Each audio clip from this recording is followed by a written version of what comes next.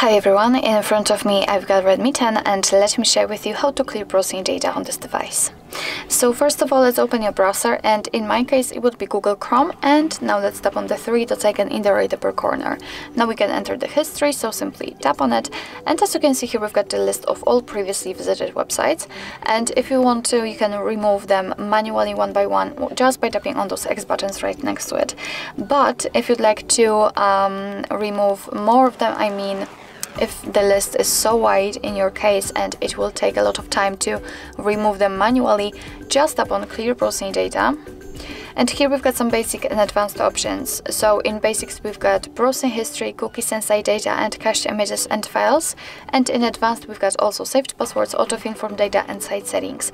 So if you want to remove something, just make sure that it is marked, and you can change the time range from last hour to, for example, last 4 weeks. So if you are ready, just tap on clear data. And as you can see, we just got back to the history, which is empty, so it means that we successfully removed actually everything. So actually this is it. This is how to clear browsing data in your Redmi 10. Thank you so much for watching. I hope that this video was helpful, and if it was, please hit the subscribe button and leave the thumbs up.